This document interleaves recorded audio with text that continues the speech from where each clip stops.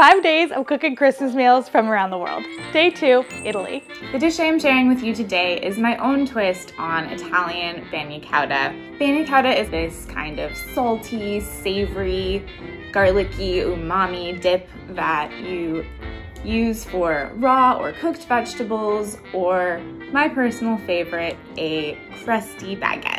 Comprised of tinned anchovies and garlic steeped in warm oil and sometimes butter.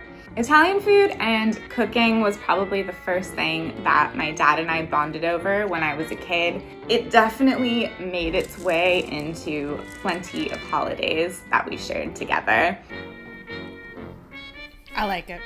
It's not that fishy. I feel like it is more butter and garlic forward, but at the same time there is like eau d'anchovy. So it's not fully without that flavor. It just somehow is really balanced.